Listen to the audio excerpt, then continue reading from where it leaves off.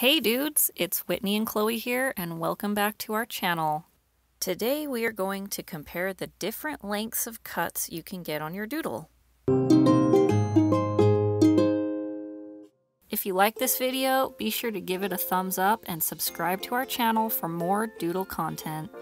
Specifically, we are going to demonstrate a 1-inch clipper comb, a 3/4 inch clipper comb, a 1/2 inch clipper comb, a 1/4 inch clipper comb, a 1/4 inch clipper blade, and a 1/8 inch clipper comb. This will be useful if you need a visual reference on how long or short you'd like to trim your dude.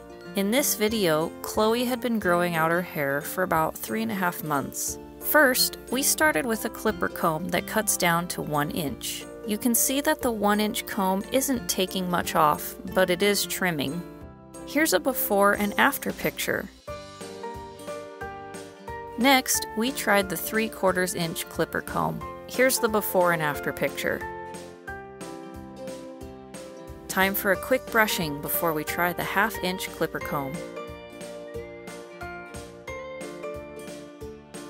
Here's a before and after picture.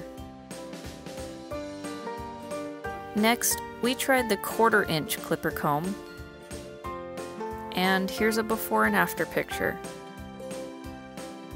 Next, we used just the blade, a number 5 FC that cuts down to 1/4 inch. It was interesting to see how the 1/4 inch blade was still cutting lots of hair, even after using the 1/4 inch clipper comb. I should note that I was using a number 10 blade under the clipper combs, rather than the number 30 blade, which is more recommended for use with clipper combs.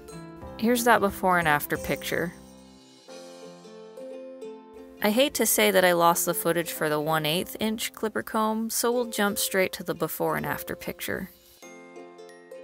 Alright, let's go through those pictures one more time and see how they compare.